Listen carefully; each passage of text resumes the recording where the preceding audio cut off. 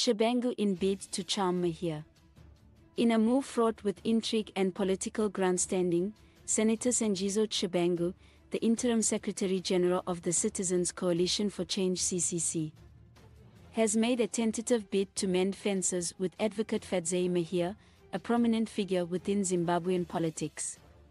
Tshabangu's statement, issued on Tuesday, appeared to be a cautious attempt to extend an olive branch to Mahere while simultaneously addressing his concerns. "I've totally nothing against my young sister at Advocate Mahere, but the only issue is, she lacks maturity, but surely the lady is so promising and resolute. Also, she must be warned against following the blind.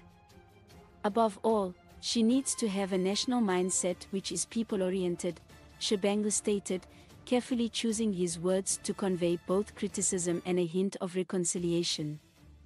His remarks, though pointed, reflect a nuanced approach to the delicate balance of intra-party dynamics and external perceptions. Tshabangu's acknowledgement of Mahere's promise and resolution suggests a recognition of her influence and potential within Zimbabwean politics.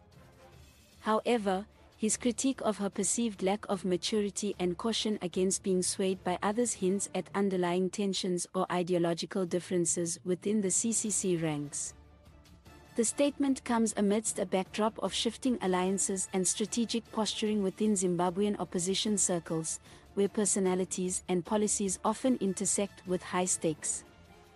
Tshabangu's role as interim Secretary-General places him at the forefront of these dynamics, tasked with navigating internal cohesion while projecting a unified front against the ruling party. Advocate Fadzayi Mahere, known for her outspoken advocacy and legal acumen, has been a vocal figure within opposition circles, championing causes related to justice, governance, and human rights.